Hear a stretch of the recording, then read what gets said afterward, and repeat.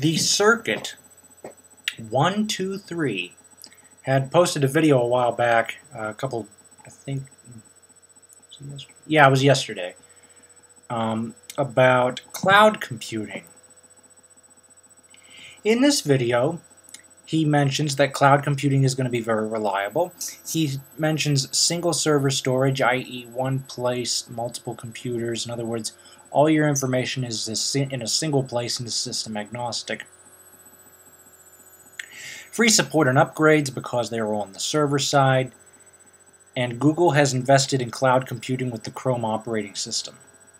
And I'd like to add on to that. The Chrome operating system is based on Linux. Google Chrome, the web browser, is based on an open source WebKit platform. And a lot of the internet servers are based on Linux.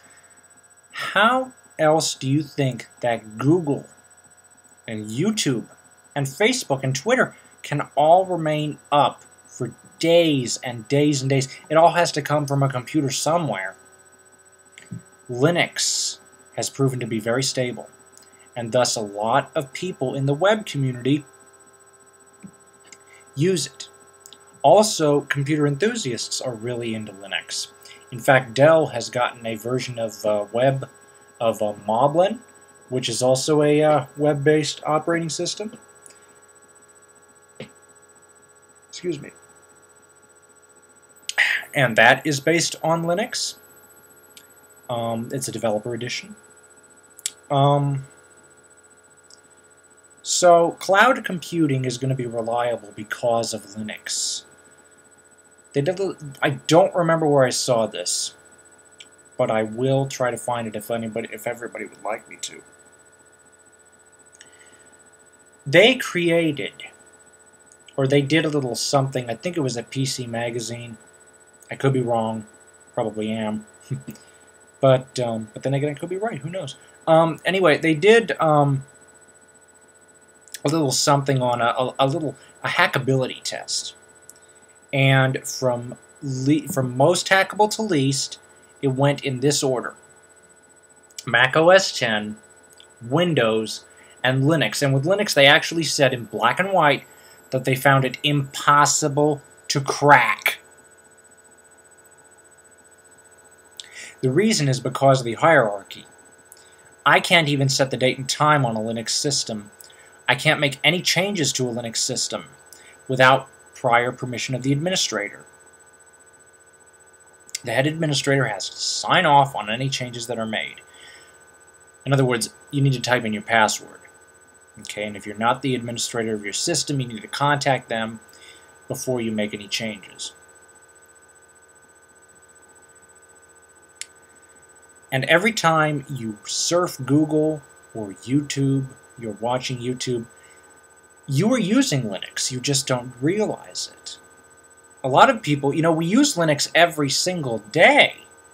We just don't think about it because we're only thinking about our local systems, which in many cases are Windows and Macintosh.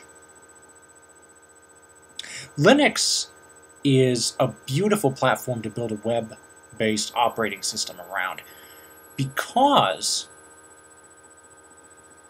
well, let's put it this way. The Palm Pre Web OS is based on Linux. They were able to have 12 applications running on a mobile device, and the processor didn't even break a sweat. And once they got to 13 and above, then it started having issues. But the point is that you can tax a Linux system without it necessarily feeling the burn. Now, obviously, this is going to depend on your system, but in many cases, you can tax the system without it feeling the burn. Now, if you have millions and millions of downloads going on at once, then yeah, you're going to experience some troubles. But they can have many people looking at the content on the server, or let's say Google, for instance. Google has their servers. They are running Linux. That's the only way for them to really be up 24 hours a day and 7 days a week without hardly any downtime.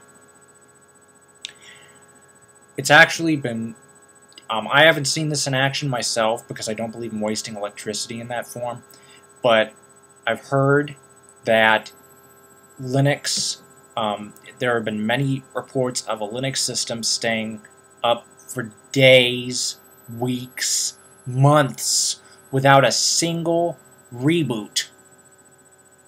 Seriously. So, when it comes to cloud computing, it's going to be reliable and it's going to be secure because of Linux. Now, hang on a moment. You know, for those of you who are not in the know, Twitter was hacked. Okay? And they were back up and running within the hour.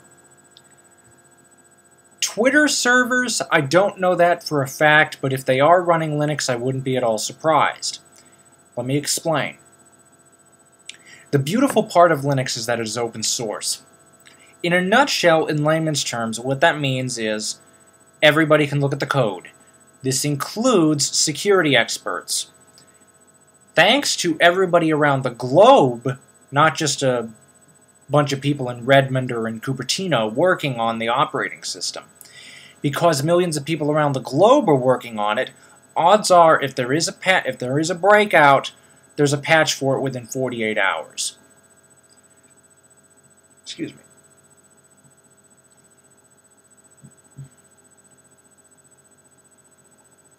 Pardon me. So yeah, Linux is a very stable operating system. You can go ahead and build You can build a web server around it. Many offices are building web servers around it because of its stability, because of its rock-solid nature, because of the fact that you can keep Linux up for days, weeks, and months without having to ever reboot it.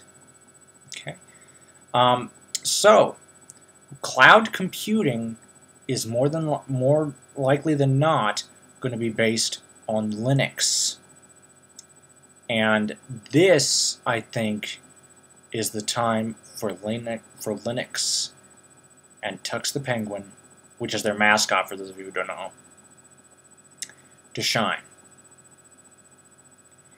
So, cloud computing is definitely going to be secure. It's going to be a great experience, again, because of Linux. And as long as they stay true to the Linux principles of being free and open source, I wouldn't say that you shouldn't worry about getting your system attacked, getting your files attacked, but with Linux, you would worry a lot less. Okay? So, that's pretty much it. So cloud computing is going to be driven by Linux because the web is driven by Linux. Comments and questions are welcome. Insults against me will get you blocked. And have a nice day.